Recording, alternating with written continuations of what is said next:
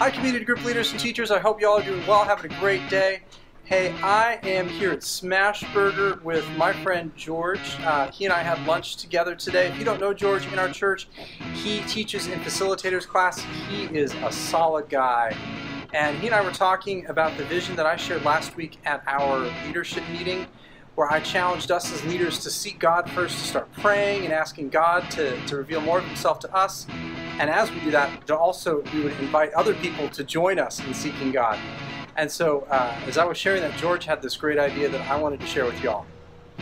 I simply believe that as we study the Word of God, and that becomes a part of our life, part of our thinking, and even our emotions, that we will have a greater desire to share that Word with others in a way that has given us our own peace and our own strength to meet whatever occasions, whatever things come into our lives, and simply to be more intentional with the way we share that faith.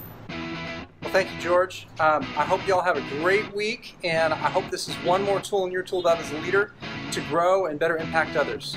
Okay, God bless.